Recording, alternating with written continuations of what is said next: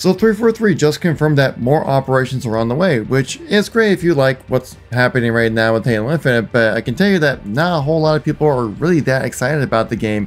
And so I'm wondering, like, what can 343 do to maintain people's attention, because what they're doing right now just isn't working. And I can show you why, because right here, again, this is going to be the Steam charts, infamous Steam charts we all know and hate and possibly love if you like having negative information about Halo Infinite. But you can see that the current player counts right now that are going on, it's constantly dropping, right? A negative 20% pretty much almost every month since February. And I'm sure a big driver of that was this Mark IV armor set, because it looks freaking incredible. But the downside is that most of that customization that we were used to earning within a battle pass was basically moved into the shop. About 90% of all the customization available, and you only had like that one armor set you could earn within the operation pass, and most of it was filler content with an armor set, and it was kind of just and that's why I believe we saw this population boost right here. But ever since then, it's been solid negative 20 pretty much every month,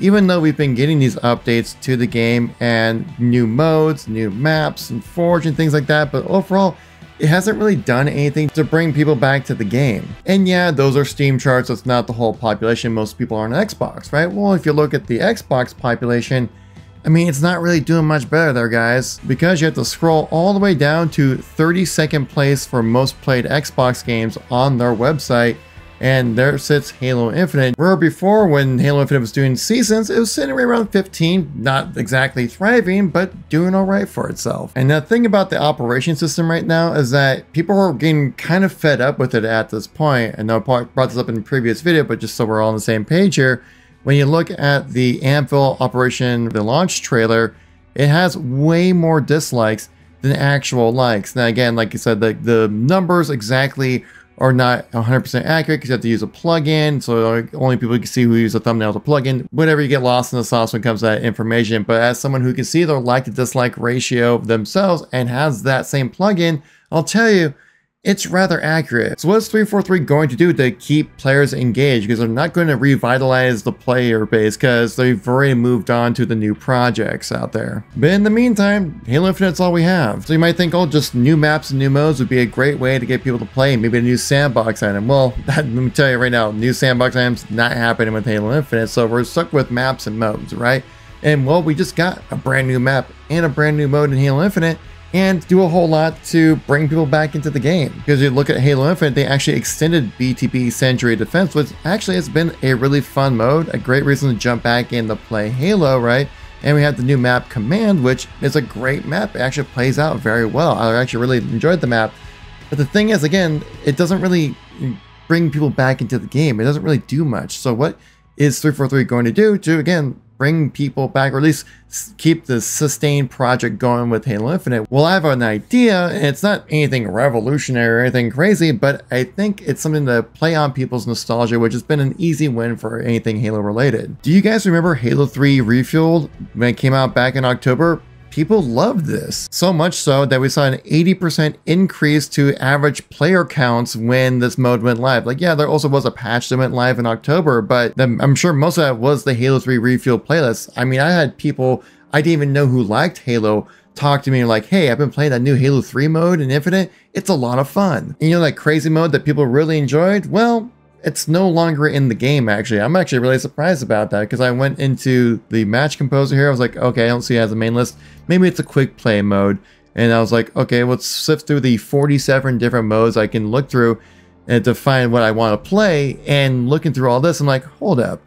The Halo 3 Refueled playlist, I can't remember exactly what the terminology, what they renamed it was, but it's no longer in quick play. So there is like no classic nostalgia kind of version of Halo to play right now in Halo Infinite. I actually had to look this up, and like, yeah, Halo 3 Refueled was removed from the playlist. Like, yeah, it's been there for like about 6 months or so, so people lose interest over time. But now, what is something that 343 could do to revitalize that same type of nostalgia, but give a new experience? Let me tell you, it's not too crazy of a thought. And no, it's not Halo 2 Refueled, which could be a great map and mode combination, don't get me wrong, but I think we need something a little more permanent. And this is where I think the mode that's already been created within the Halo community, within Forge, by notable forgers, that's already content available for 343 to take advantage of, and that is the classic Halo League. If you guys don't know what this is, basically players like Unique and other very great forgers out there have gone through and recreated so many amazing maps in Halo Infinite's Forge to be fitted to not only a style that's like a one-to-one recreation of these classic maps, but the gameplay is also tailored to be more classic Halo style as well. So the idea of the classic Halo League has been designed fundamentally a bit more competitive than your typical Halo social experience, right? But I do feel like there is a very easy way you could make this a much more social type of experience, right? Maybe change some starting weapons, things like that, with a pistol AR starts right, then starting with a battle rifle, or maybe using the Evo. But the big thing with it is what I would show is that you need to have a universal gameplay skill set that the players have. So like, for example, here your strafe speeds are a little faster, moving left and right. There is no sprint within this mode either. There is no clamber as well. You can see I'm trying to jump up here. I'm in spacebar trying to clamber on top of this. Not really happening, even though I can jump on top of it. Your jump height is a little bit increased, a little more floaty, right? Kind of mimicking that classic feel a little bit more. So what's the benefit of sticking with a specific type of game mode rather than just making Halo 2 refueled, or Halo Reach refueled, or Halo CE refueled even, or something like that? Oh my god, overkill, clip it! And the benefit is that you can design these maps around what your game style is, right, when it comes to playing Halo, so then you don't have to reinvent the wheel every single time. And what that allows itself to do for forgers is basically you can hit 6 snipes like this, but be able to forge around the player's abilities, right? And so then you can make maps tailored to this experience. Like you see, I'm playing on Beaver Creek right now. Or this amazing classic Forge remake of Amplified, which again, one of the best Slayer maps ever made. I absolutely love this map. I just love how they've actually taken the detail to actually recreate what the old Forge items looked like back in the day. Now you're probably wondering, how are you slaying this, Kevin? Like, well, I'm actually playing as boss because, well, no one's actually playing these on the custom game browser because, well, the custom game browser is really difficult to use. I'm sure many of you remember this map from the Halo 3 Refuel playlist. This is where the Pit remake was born, in the CHL playlist crafted by the same forgers. So am I saying just re-release all the classic maps back into a playlist? Well, not exactly. What I'm saying is you maintain this movement style, the abilities that the character has within this specific mode of the CHL. You build on top of that with different map packs, if you will. So say you'll launch with probably first some Halo 2 classic Halo maps, right, being put into the CHL playlist. So one, you get the hype of a new mode, which is going to be classic Halo, which people are of course going to love. And two, being Halo 2, which it's the 20th anniversary of Halo 2 this year, so why not celebrate that some way through Halo Infinite? And the CHL have already gone through and made some classic Halo 2 maps like Elongation, Warlock, Lockout, Sanctuary. I've played them.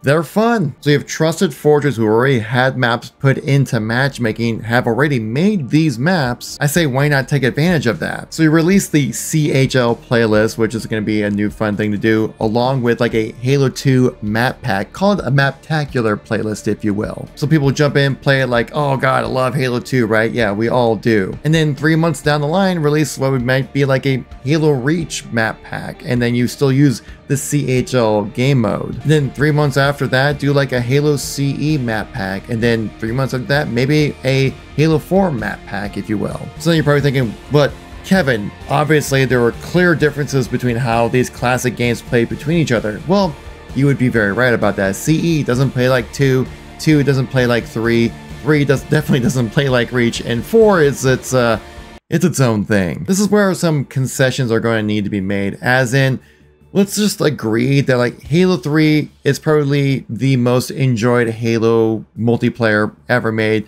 besides Halo Infinite and maybe some Halo 2. But the thing is that Halo 2, 3, and Infinite all have very similar gameplay styles. Obviously, the lacking the sliding, clamber, sprint, and stuff like that with the Halo Infinite, but they kind of use that battle rifle start, similar type of mechanics, right? Let's just agree that those 3 games have the best multiplayer gameplay. So the concession I would say would be, yeah, you're playing Halo Reach maps on like what would be like Halo 3, Halo 2 style gameplay, but who wants to play Halo Reach multiplayer mechanics when you have Halo 2 and 3? So yeah, it might not lean too much into the nostalgia of the whole thing when you're playing like Halo 2, 3 style multiplayer gameplay mechanics on Halo Reach or 4 or even CE maps, but that's the best gameplay Halo's ever made, let's be real. I mean, if you want to do a CE version of what the CHL would be, Fortress did find a way to actually merge the Stalker rifle with the pistol in campaign for Forge stuff, right? So I don't know how this would work in matchmaking, but I mean,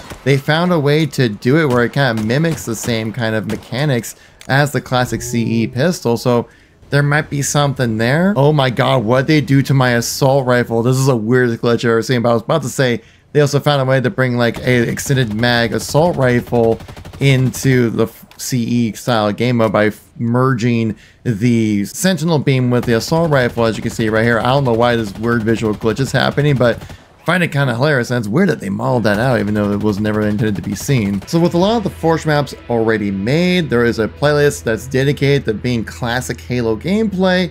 I say, why not go for the easy W, because pretty much anything that captures people's attention when it comes to anything Halo related for the moment right now is anything that leans into nostalgia. And also, I'm missing the Halo 3 throwback playlist. I mean, like, come on, man, put that back in the game. I mean, you have 47 different game mode options within the quick play mode. What's like an extra one going to hurt? So I have a real question for you guys out there. What would be 3 maps you'd want to see for like a Halo 2 map pack, a Halo Reach map pack, Halo 4 map pack, Halo C?